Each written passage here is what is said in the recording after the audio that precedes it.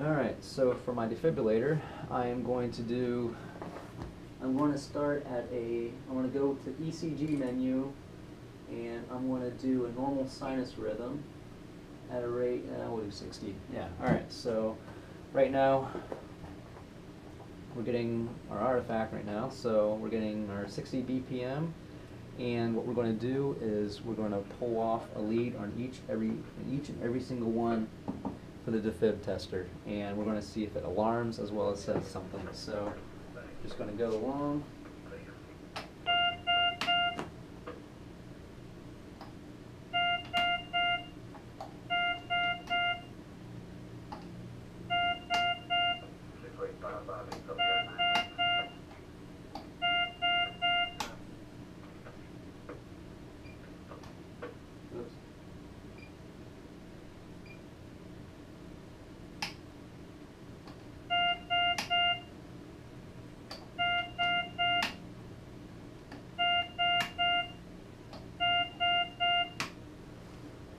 Alright, so that's good. I did what I was supposed to do. So we can pass all of those. Alright, so now we're doing a automated normal sinus rhythm test. What it will do is it's going to automate 120 beats per minute, and we're going to basically see, does this show what that is forcing this thing to do? Is it going to do what it does? So we're forcing 120 beats per minute into this and seeing if it actually will do what it says. So I'm going to hit start test, and it's going to send a command to my defib tester, and we are at 120, exactly what it is. Alright, so put 120, test passed, okay. Now we're going to do the heart rate alarm test. So what we're going to do here is go to the little alarm button right there. We're going to hit that, and if I remember correctly, go to limits. No, I'm going to turn, no. Alright, so we're going to turn the limits on. We're going to go to all alarms. Upper limit is enabled. Lower limit is enabled. Let's get a sinus rhythm going on here.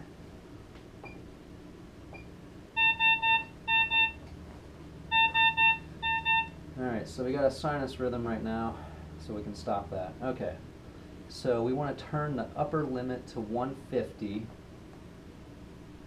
So we'll just raise the upper limit to 150.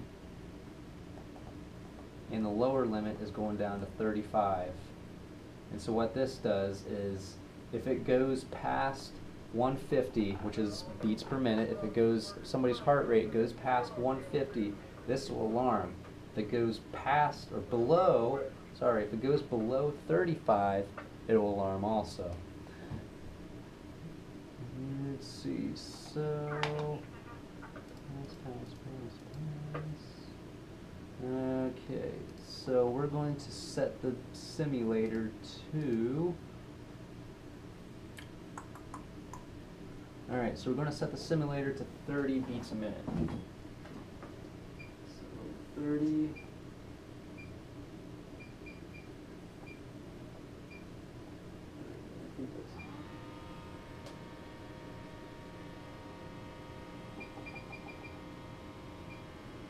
My NIBP is currently running, so we should eventually get to, I have it 29. Alright, so we're good there.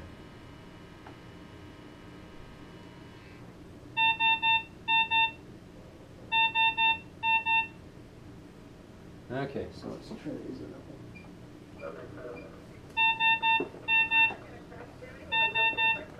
I think we flatlined, which is not the case. Okay, so we're at 30 right now, which is fine. That's exactly what we want. So it's alarming like what it's supposed to do.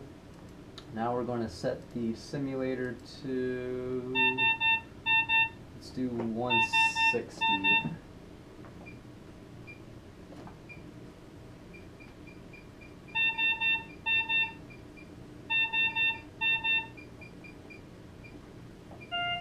Alright, we're at 160 now, so it should start alarming. High pressure, alright. Okay, so we are at the high, and now we're going to go back down to 120 now.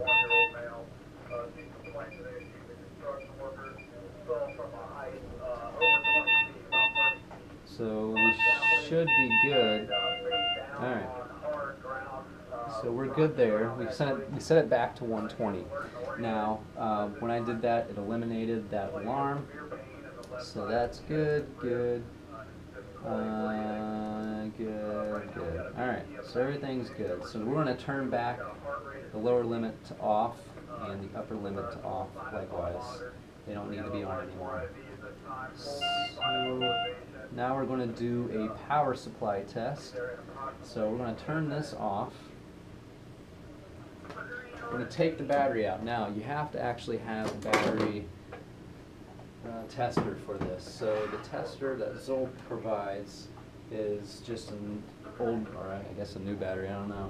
But it looks like this, and it has the current switch right here, and it's just, it says battery simulator, and the part number for that is 9100-3055-TF, and I have the revision E. So all this does is we're hooking it up here, right where the battery goes, and I think it's 12 volts. Yeah, 12 volts, so we have to actually input into this unit. So now the power supply I'm using is the HPE 3633A, which is the one that they recommend. The multimeter doesn't really matter. It's the U30401, U3401A. So, alright, so we're going to want to go to my range. I want to increase. Let's pull that out. So we're going to go to 12 volts. Turn off the output. We want current. We want DC current. So what we're doing is we're basically seeing how much current it pulls.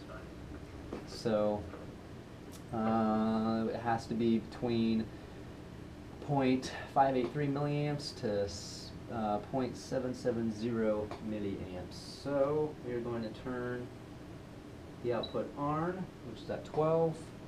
That's good. And we're going to go here. We're going to hold this little button down that was on there before, the current button. So I'm going to also do a hold function. So my current is, according to my multimeter, 0.5983 milliamps. Alright, so 0.5983 milliamps. We're good there. And now we are actually turning on the unit and restoring to manufacturer defaults. So I'm going to turn the unit back on. Okay. So we're going to go to the little gear here after it's passed. Alright, to the little gear here, we're going to go to, I think it's, where is it? Alright, so supervisor, okay. Supervisor, we're going to enter a code in. Then we're going to go to display configuration, device info, and restore all factory defaults. Are you sure? Why, certainly. And it'll do a restore of the whole function, which means all alarms have been enabled. So we're going to get all that stuff again. It's been factory defaulted. So we're going to be getting all of those alarms again. So it's going to be very annoying. But whatever. So we're going to turn this back off. And we're going to unhold that. And we're going to do the same thing we did before. But we should have a little bit higher current. Possibly. They actually lowered it to 0.47 milliamps to 1.25 milliamps. Usually I get pretty close to 1.25 milliamps.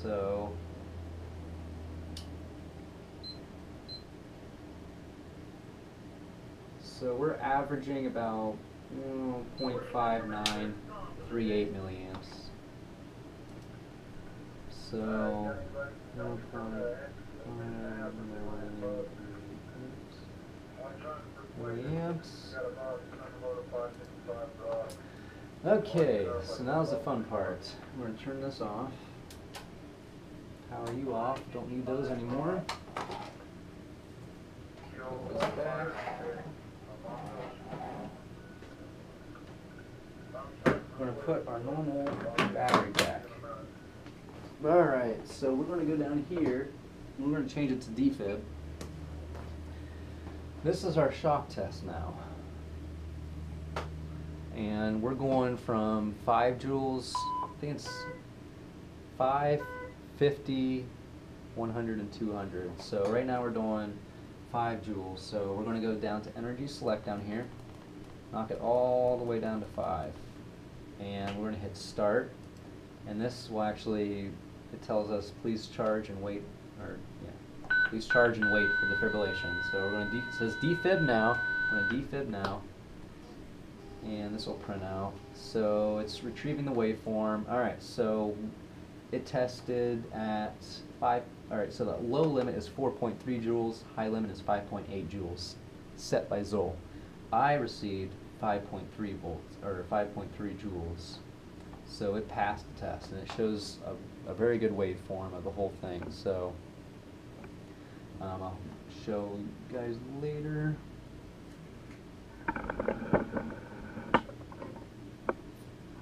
There.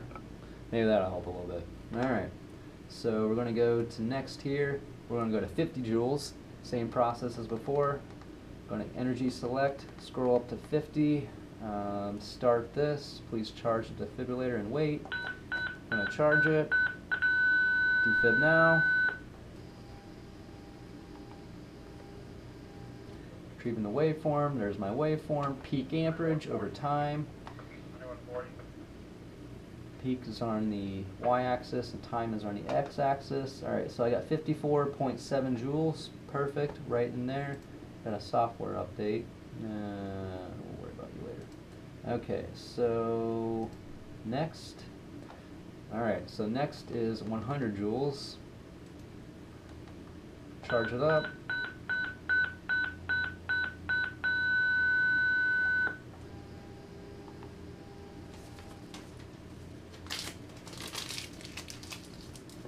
Alright, so I received 110.7 joules, which falls perfectly in between.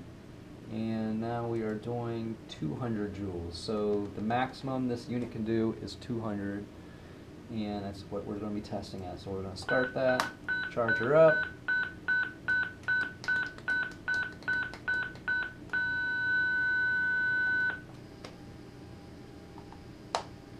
Retrieving the waveform, and I got 232.1 joules. Again, that is pretty much what's the difference on that one.